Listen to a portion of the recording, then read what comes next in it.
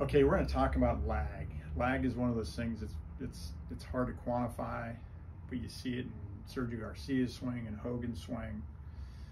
And I had a really good friend today really show me an unbelievable tip on how to create lag. So I'm going to show it to you real quick here. Then I'm going to give you a little video that I hit on the range, say left-handed. But as we get older, it's hard to flex. So simple as this. This is how we should teach every kid that's learning how to play golf. We're going to basically interlock these two fingers here. As a right-handed golfer, I'm going to take this left thumb and put it over here, interlock. So I'm basically holding on. It's basically a baseball swing, except I'm interlocking the left index and the right pinky.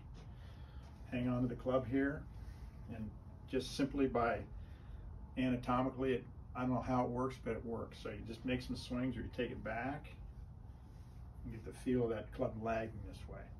That's kind of Hogan-esque or Sergio-esque. So a normal swing, I can't do it right now, but over time, I keep working on it, I'm going to create some lag.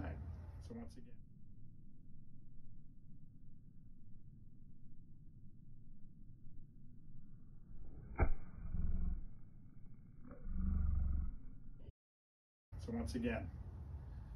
Take the baseball grip. This left thumb is wrapped around like this. Interlock the right index and the right pinky and the left index. Just make a couple swings. Feel that lag.